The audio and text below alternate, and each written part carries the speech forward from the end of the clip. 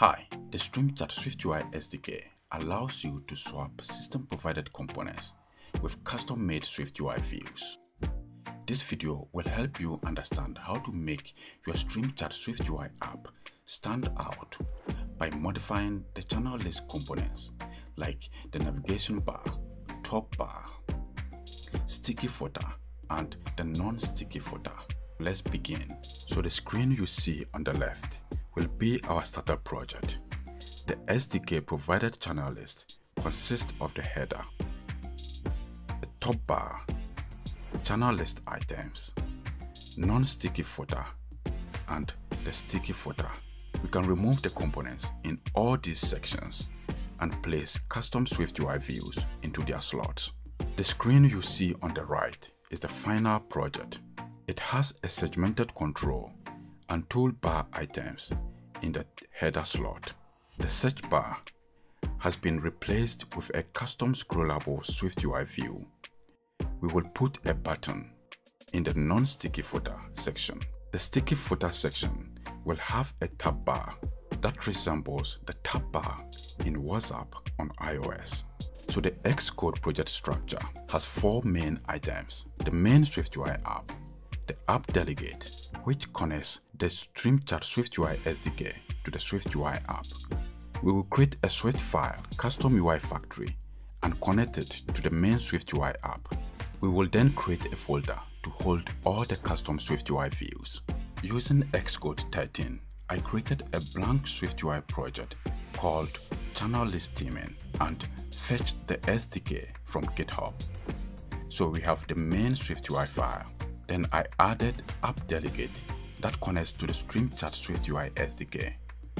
In the assets folder, I added few thumbnails that will be displayed in the UI. After fetching the SDK from GitHub, all the dependencies will be shown under package dependencies. So in this tutorial, I do not cover how to set up the SDK. Luckily, we have a tutorial on our website, so you can check Build a SwiftUI chat messaging app to learn about how to fetch the SDK from GitHub and set it up with your SwiftUI project.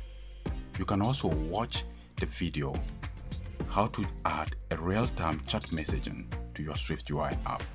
This video also shows you how to get the SwiftUI SDK from GitHub and how to set it up for your SwiftUI project. So this screen is the uncustomized or the default channel list screen. It has a title in the header. Below the header is the top bar, and that contains the search field. Then we have the list items. Below the list items, there are also non-sticky and sticky footers. These areas don't display by default because we have nothing in those areas. In the customized channel list screen, the header has been replaced with a segmented control and two bar items. Below the header is the top bar. It also has a custom SwiftUI view containing an image and text. When you scroll the list items to the end, we also display a button. This area is the non-sticky footer section. So the button disappears once the list items finish loading. And below the non-sticky footer, we also have the sticky footer. So the sticky footer section contains a compose button and a tab bar. So basically, this is the screen we are going to build in this video. So in this tutorial, we will cover how to change the no channels view. We will customize the background of the channel list. Then we will add a custom list row separator. We will also swap the channel list header and add a custom-made top view. Then we will insert a vertical button at the top of the list. We will also add a sticky and non-sticky footer items below the list. And finally, recap. To customize the channel list components, you should create a custom view you want to use for the replacement and implement its function in one of the SDK's protocol called View Factory. The View Factory allows swapping of components in the SDK. So the first thing we need to do is to add the View Factory. By selecting any of the files in the navigator, I will control-click and select New File. I will change this to Swift File, and next, I will name this file as Custom UI Factory. In Custom UI Factory, we will import SwiftUI, StreamChat, and StreamChat SwiftUI. The only requirement of the View Factory is to create an instance of StreamChat client using views injection. Then we will define all the functions for the components that need to be customized. So let's add a class Custom UI Factory that conforms to the View Factory in the SDK. Then we add the following. This is an instance of the StreamChat client. Then we have a variable for the Custom UI Factory we just added. The first customization we will do is to change the No Channels view. Let's see how it looks. To preview the No Channels view, I'll go to App Delegate. In the App Delegate, we have an API key that connects to the SDK. So let's change this value. Changing the hard-coded API key, we are making the channels unavailable. So let's run the app. To customize this screen, we will use an SVG image, which is now in the Assets folder. And then we will also add a custom text. Before we do that, let's add a folder to hold all the custom SwiftUI views. By right-clicking this file, we can choose New Group. We will call it Custom SwiftUI Views. Inside this folder, I will add 8 other folders. The purpose here is to separate each of the customization tasks into its own folder.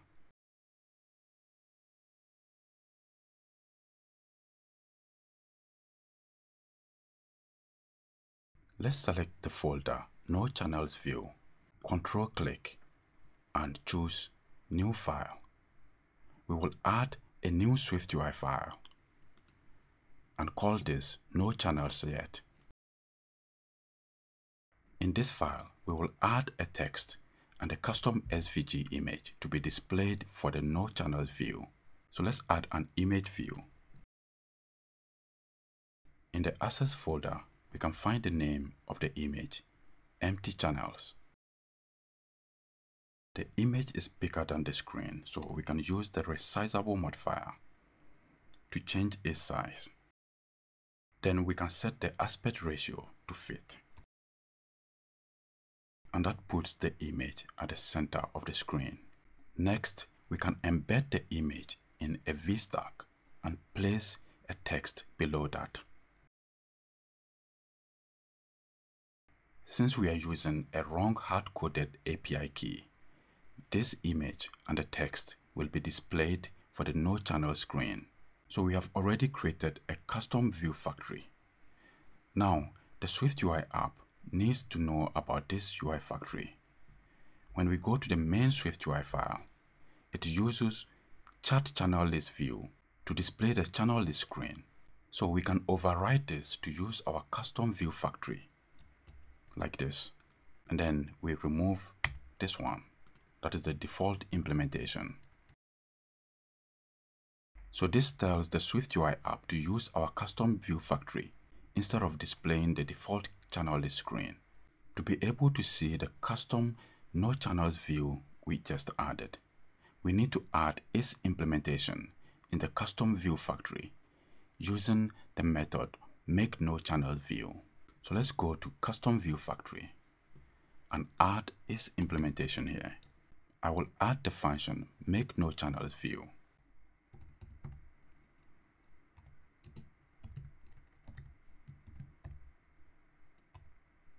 This conforms to some view. So it is a normal SwiftUI view. Then the code we need to add here is this file, No Channels Yet. We can now go ahead and run the app.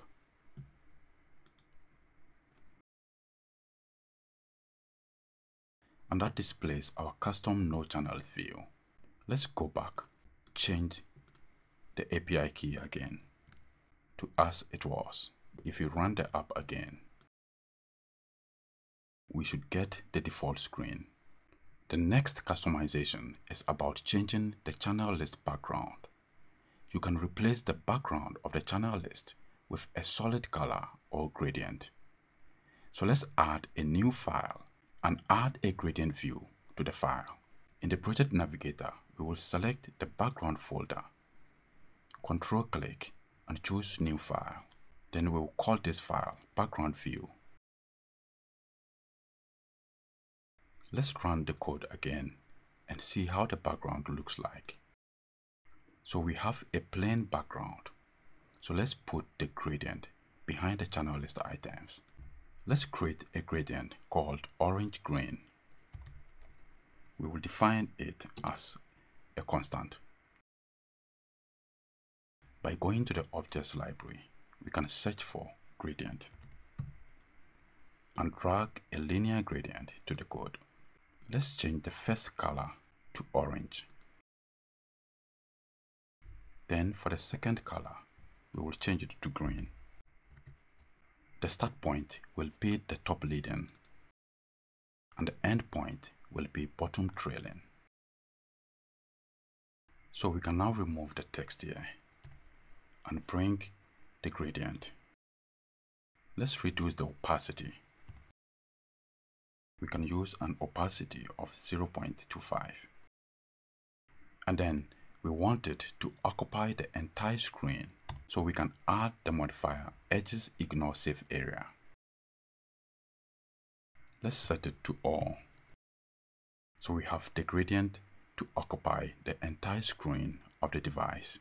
In our custom view factory, we should implement make channel list background to see the custom background. So let's add the function make channel list background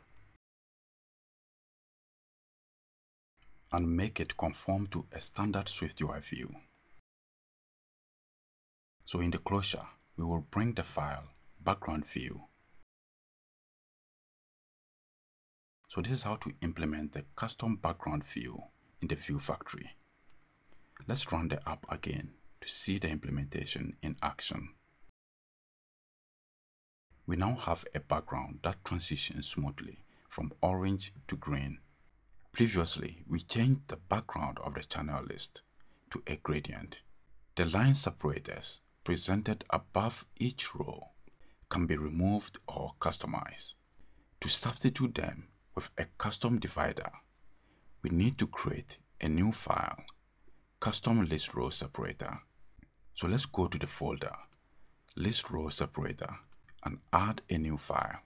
We can name this file custom list row separator and click create.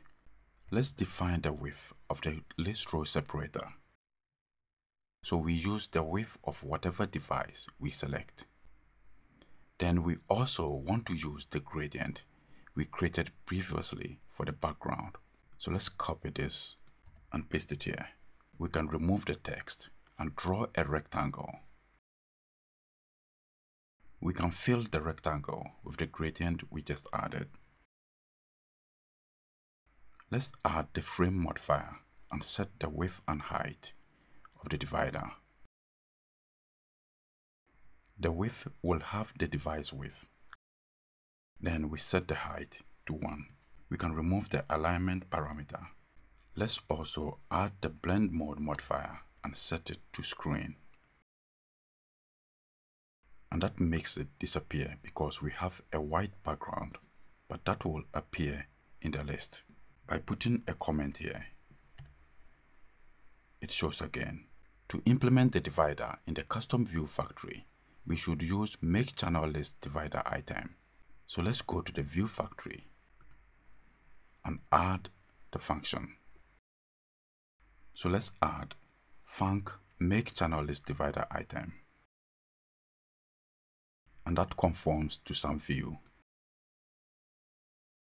In the closure, we need to add the file custom list row separator. Let's run the app again to see what we have done. They appear in white color because of the blend mode. So to see them clearly, we can remove the blend mode. For example, put in comment here and run the code again. So we now see the gradient transitioning from orange to green. In some situations, you may not need the list row separator at all. So we can hide it completely using an empty view. So let's put a comment here and add an empty view. You can now see we have removed the divider separating the list items. Our next modification will be adding a custom-made channel list header. The customized channel list header has 3 items: an edit button on the left, segmented control at the center, and a call icon on the right. To populate the channel list navigation with your own, you should use a view that conforms to the standard SwiftUI toolbar content protocol. So in the folder channel list header, we are going to create 2 files: custom channel header and channel list header modifier. So let's control click this folder and add a new file. I will select SwiftUI view and click next and name this as custom channel header. So this file should contain the SwiftUI views you want to use for the swapping. Let's create the second file, channel list header modifier. In custom channel header, let's replace the content with this code. In this file, we import StreamChat SwiftUI. We create instances of the font and images provided by the SDK using injection. We have a variable for the title and another variable to handle tap event of the left button on the toolbar. The segmented control also has 2 items: all calls and missed calls. So we use this state variable called type to switch between all calls and missed calls. So the body must conform to the toolbar content protocol. And inside the toolbar content, we have 3 items. At the central part, we have the segmented control. So that is a picker with the style set to segmented. On the right side, we have another toolbar item, which is a phone icon. Then on the left hand side, we have another button, that is the edit button I showed in the image previously. So this is the content for custom channel header. Let's move to channel list header modifier and replace the content with this code. So here we create a struct custom channel modifier that conforms to the channel list header view modifier in the SDK. Then we add a variable for the title. When you tap the edit button on the left side of the toolbar, we use the state variable edit shown to present a sheet. We can now go to the custom view factory and implement the custom header. So here I'm going to add this function, make channel list header view modifier. Let's run the app to see the changes. You have noticed we have the edit button, the segmented control, and the call icon in the header. Above the channel list items is the top view. It houses the search bar. So in this section, we will substitute the search functionality with a SwiftUI composition, similar to the users online section in Facebook Messenger. So we are going to replace the search bar functionality with this view.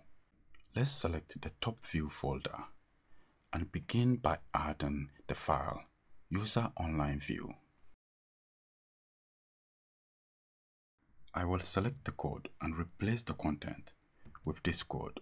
So this code creates a horizontal scroll view of users online. We should specify in the custom view factory that we want to swap the SDK's top view with the content of users online view. So let's go to the view factory and paste this code. We implement this using make channel list top view. Then in some view, we use the user online view. Let's run the code again to see the implementation. We now have the users online view just below the header. As you can see from this screen, The vertical space between the channel list items and the top view is very small. The SDK allows you to add a specified amount of padding to widen the vertical space using the vertical padding view modifier. So let's look at what we are going to do. So using the vertical padding view modifier, we can widen this space as illustrated in this image. To do that, we will select the folder below top view and add the file vertical padding view. In this file, we will import StreamChat SwiftUI. So the vertical padding view modifier is a struct that conforms to the view modifier. So let's create the struct vertical padding view modifier. We should conform to the view modifier. So in the closure, we can add the function body and pass the standard SwiftUI content as a parameter. We can now bring the content and add modifiers to the content. So let's add the padding modifier. Then we are interested only in the vertical padding. Let's set it to, for example, 100. Next, we should register vertical padding view in the custom view factory by placing it inside the vertical padding slot using the method makeChannelList modifier. So let's go to our custom view factory and paste this code. Let's now run the app to see the changes. You can now see the gap between the channel list items and the top view widens. Let's reduce the gap to, for example, 8. Below the channel list items, there are two footer components. There are sticky and non-sticky footers. The non-sticky footer appears above the sticky one. So this button appears at the non-sticky section, whilst the compose button and the tab bar appears at the sticky section. The button in the non-sticky section only appears when we scroll to the bottom of the list. So let's preview to see what we have in the non-sticky footer section. There is nothing there. So to add content to this section, we create a new file. Jump to top button view. I will select the folder non-sticky footer. Control click and add a new file. It has to be a SwiftUI view. I will name this file Jump to top button view. Let's remove the text and add a button. The button label will contain an SF symbol, which is an arrow icon, and text.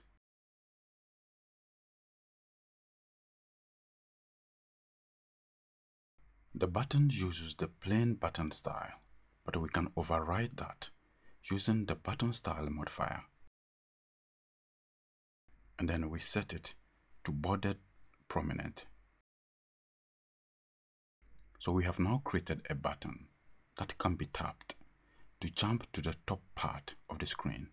To implement the button in the custom view factory, we need to use makeChannels footer view. So let's add the function makeChannelList footer view. So let's change this to some view. Then in the closure, we need to use the file jump to top button view. We can now run the app to see the changes. So once we scroll to the end, we see the button. Then it disappears when the items finish loading. Our last modification is about adding content to the sticky footer section. The sticky footer component of the SDK appears beneath the non-sticky footer. It makes its content stick to the bottom part of the channel list screen. When the list items are scrolled, the content in the sticky footer section will still remain. So this section has a tab bar and a compose button. Let's begin with the compose button. By selecting the folder sticky footer, we will add the file Twitter compose button view.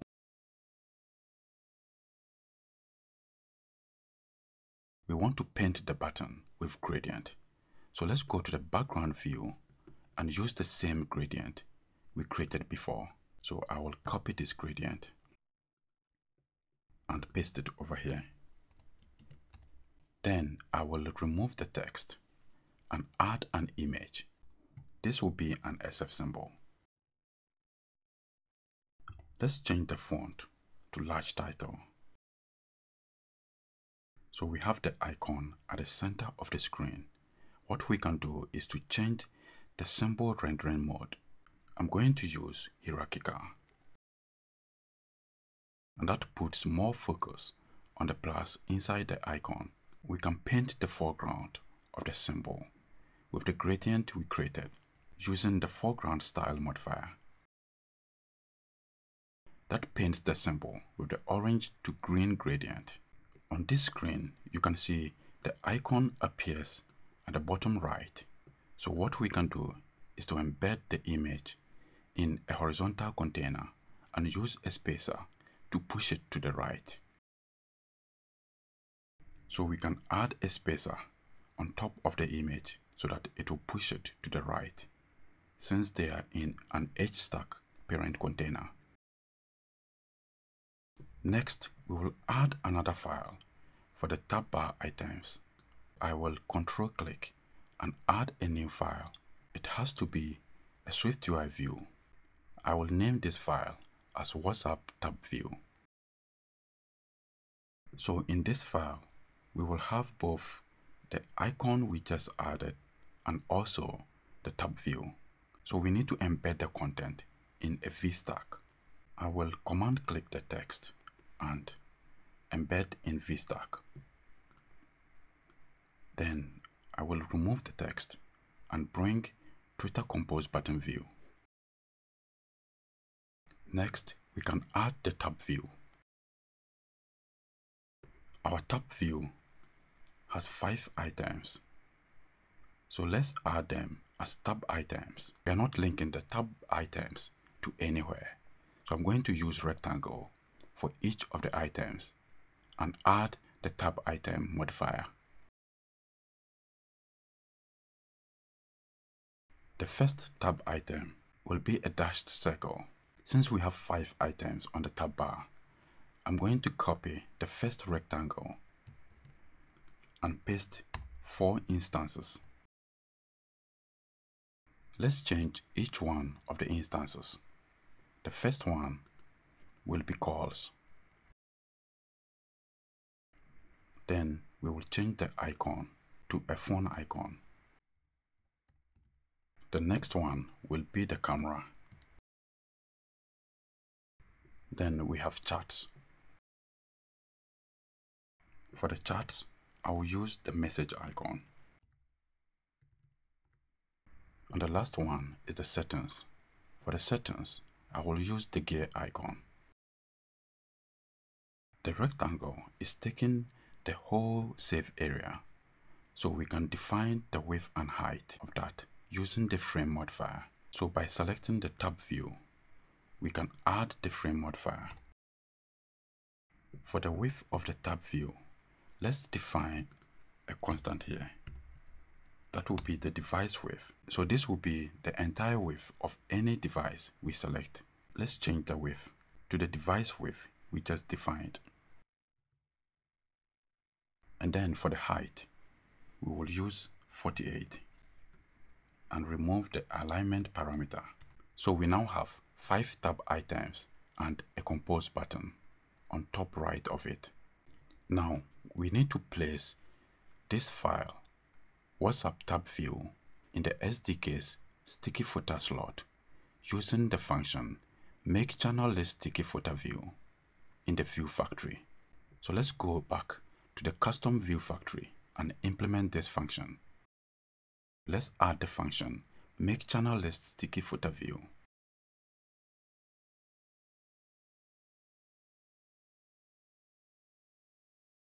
In the closure, we need to pass WhatsApp tab view. And that is all we need to do in this video. So let's run the app again to see what we have done. So we have the compose button on the bottom right and below that we have the tab view. So let's recap. In this video, we changed the channel list header. Below the header, we also placed a custom SwiftUI view. Then we added pattern below the top view and the channel list items. When we scroll the list down, we added a button to the non-sticky section of the footer. In the sticky footer section, we added a compose button and a tab bar. You can find the completed project for this tutorial on GitHub. You can also check our documentation to learn more about how to customize the channel list screen.